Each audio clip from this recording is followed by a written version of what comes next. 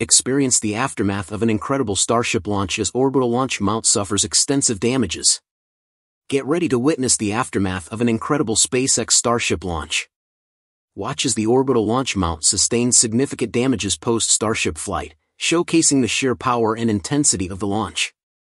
In this exclusive footage, we unveil astonishing new details about the Starship Flight 5 and the upcoming redesign upgrades for the launch pad. Witness the evolution of space technology as SpaceX gears up for the next jaw-dropping launch. Stay tuned for an inside look at the innovative changes in the orbital launch mount and how they're preparing for the next groundbreaking mission. This year we'll finally see the two towers at Starbase taking shape as the first construction steps have already begun. Exciting transformations are underway. In this episode, we'll dive deep into a specific step of the tower construction process that often goes unnoticed. Ready to explore? Let's get started. Usually, when SpaceX launches a rocket, most people focus only on whether the rocket exploded or not. However, there's much more involved in measuring the success of a mission. The rocket is only part of the equation. There's also the launch mount, the launch tower, and other surrounding infrastructure to consider. Developing the world's largest rocket also means building the world's strongest infrastructure. And creating this infrastructure can be as challenging as building the rocket itself. Naturally, any damage to the launch pad or tower means more than just a setback for SpaceX. Recently, images of the launch pad after the latest launch were released. And they didn't meet everyone's expectations. In this video, we will talk about these developments and discuss whether the launch pad will be ready for the next flight on time. The launch pad faced several significant issues during recent Starship launch, particularly involving the water deluge system and the ship. Quick disconnect. Initially, SpaceX implemented the water deluge system after the first Starship launch, which created a large crater beneath the launch pad. After this launch, Musk realized the need for a water deluge system. This system is designed to protect the launch pad from the intense heat and vibrations generated during rocket launches by flooding the area with water to cool the launch pad and suppress flames.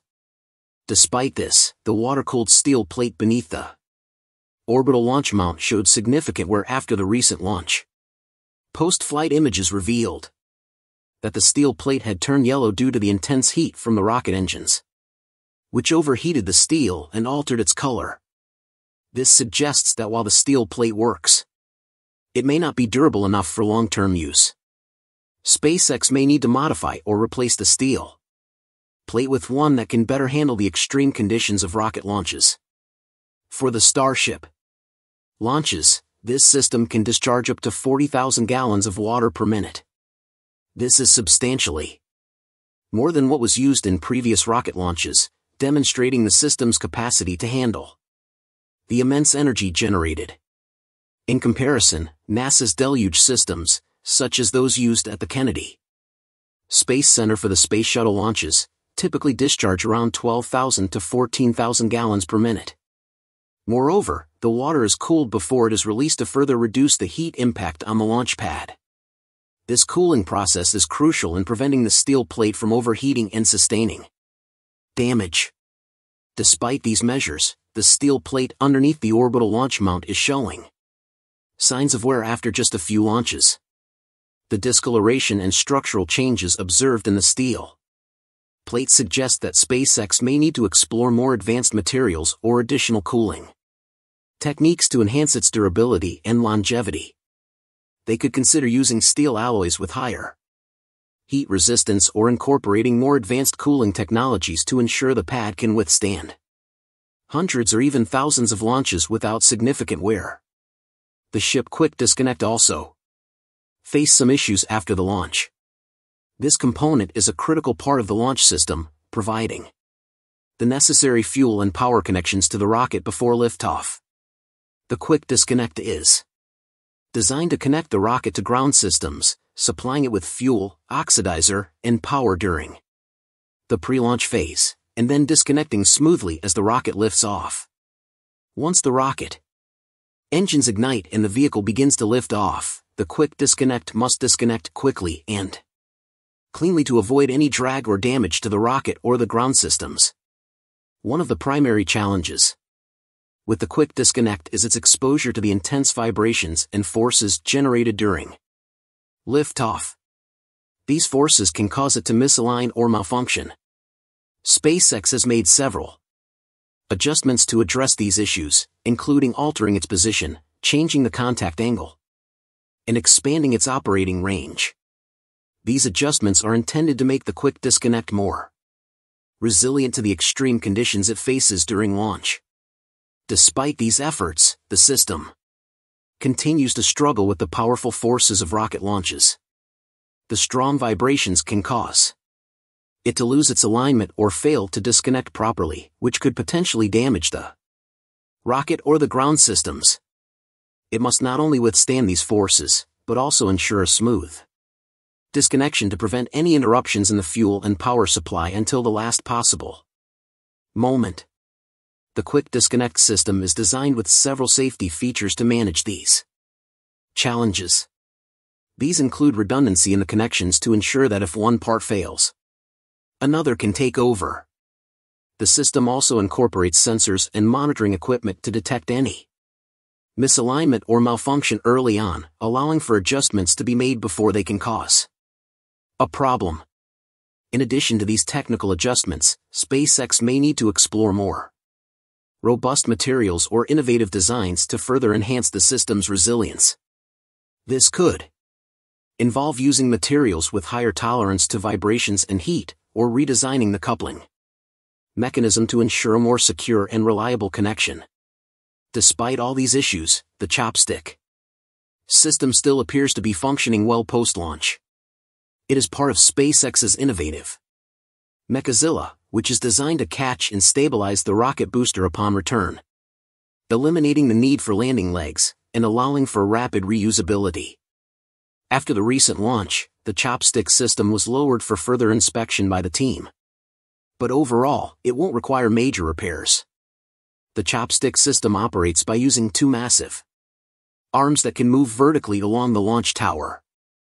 These arms are equipped with mechanisms to grip and stabilize the rocket booster as it ascends or descends. For landing, the arms are positioned to catch the returning booster, guiding it back onto the launch mount with precision. Meanwhile, the surrounding infrastructure, especially the tank farms, remained unaffected by the flight. Musk is now planning to launch another Starship as soon as next month. SpaceX is implementing even more changes to the Starship in preparation for this upcoming launch. One of the most crucial upgrades involves the Starship's heat shield. In previous tests, some tiles fell off, posing a significant risk. To address this, SpaceX plans to reinforce the heat shield with the secondary layer of protection. Musk confirmed on Twitter that the new tiles would be twice as strong as their predecessors, significantly reducing the likelihood of them cracking or coming loose. Additionally, SpaceX will implement a silicone felt layer beneath the tiles, which, although not reusable, will provide an extra layer of safety in case any tiles are lost. Beyond the heat shield, SpaceX is also focusing on upgrading other critical components of Starship. SpaceX is working on a new design for the hot staging section that will enhance Starship's quick turnaround capabilities without the need for discarding parts. Another anticipated upgrade involves the addition of roll control thrusters. These thrusters will improve control during the landing process, reducing issues like valve clogging that have occurred in previous flights. Starting from prototype Ship 29, these thrusters have been integrated into the design, and their performance will continue to be refined in subsequent prototypes. Another exciting change for the upcoming flight is the re-entry profile of the Super Heavy booster. 12. After successfully landing both stages in the ocean, SpaceX now aims to catch the booster using the Mechazilla arm starting from Flight 5. This approach involves the booster steering itself towards the catch tower and has never been attempted by any other organization. If the booster detects any issues, it will divert and safely land in the ocean. This automatic adjustment ensures the safety of the launch tower while aiming for a successful catch. During the fourth flight, SpaceX used a virtual tower to simulate the catching process instead. of the actual Mechazilla tower.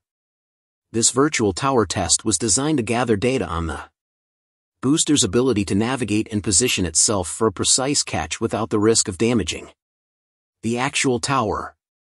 Musk stated that the successful execution of this virtual tower catch gave SpaceX the confidence to attempt the actual catch in the upcoming flight. Additionally, recently, after extensive preparation, 2 columns of the new tower foundation were lifted and stacked vertically. Regarding tower segments, SpaceX currently has 7 segments located at the Sanchez site. The remaining 2 segments, along with the 2 chopstick segments, left Florida on June 8th, and are expected to arrive in Brownsville within the next 1 to 2 weeks. Once SpaceX finishes building the tower foundation, assuming these segments will be delivered and stacked immediately without waiting for the remaining parts. In this image, we can see that beneath the tower foundation are columns made of concrete. These columns are quite long, and that's because they need to penetrate deep into the ground, thereby providing stability for the tower.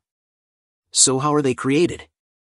Firstly, according to the model, drills will dig 133 small holes, each to a depth of 32 meters. These holes will be arranged to form a symmetrical square. After drilling, concrete will be pumped into them. Immediately after pumping the concrete, the next step involves placing the reinforcement cages. This must be done while the concrete is still liquid and hasn't hardened. Following that, a thin binding layer will be poured on top of the structure to facilitate subsequent work. At the base of the vertical rebar rods, small concrete cubes will be added to strengthen the piles, preventing them from tilting or bending. Next, the entire structure will be supplemented with surrounding walls. This is also when rebar steel grids will be placed into the previous structure. According to the picture, there are 2 such layers. One steel layer is underneath, placed through vertical steel bars and supported by concrete cubes at the base of the steel column. Another layer will be placed on top, supported by the inverted U-shaped bars. Then a J-shaped vertical bar will be added to hook and increase the stability of the steel grid. Additionally, horizontal steel bars will be added around the previous pile of steel bars, creating a unified and durable structure. Once this is completed, the surrounding wall will be fully closed. At this time, a component called an embed will be placed on top of the steel frame. This part will be square, with 2 adjacent sides extending, and at the 4 corners there will be smaller squares. These are the points where the tower legs will be placed, stacked and connected to the underlying structure. Of course, this will require an extremely large amount of concrete, up to 181 truckloads. Once poured, the frame is removed, revealing a design similar to Ryan Hansen's image mentioned earlier. Currently, this structure appears to be complete and installed after SpaceX cleared and poured concrete for the entire new area around the second launch tower. Obviously, it provides stability for the entire launch tower. A structure will last longer if it has a solid foundation. Remember, the launch tower we're discussing is for Starship, the most powerful rocket in the world, with a thrust of over 7,000 tons and potentially more in the future. Without such a durable structure, the launch tower would quickly suffer from issues like tilting and eventually collapsing. This launch tower is built for long-term service, robust enough to support thousands of flights, as recently revealed by Elon Musk. Once the foundation is complete, it will be time to start stacking the segments. If there are no changes, the new tower will still have 9 segments, meaning the height will remain the same, but I truly hope for a change here. The next phase of Starship development promises many innovations. These towers will play a crucial role in SpaceX's mission to achieve full rocket reusability.